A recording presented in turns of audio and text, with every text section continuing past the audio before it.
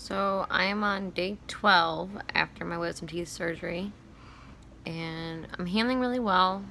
Most of the pain has subsided. I get some pain in my cheekbone occasionally. I'll just take ibuprofen for it. My update on my numbness though is I feel like a little bit is coming back here, but this is still numb all throughout here. My teeth are definitely the numbness, the most numb, I guess. But I don't have the pressure like how it felt before. When I first had the numbness, it felt like my whole mouth was so huge. Now it's just a little big here, it feels. But other than that, I just can tell like when I touch my mouth. But I feel like it might be getting better. I'm told if you have any signs that it is getting better, then it will.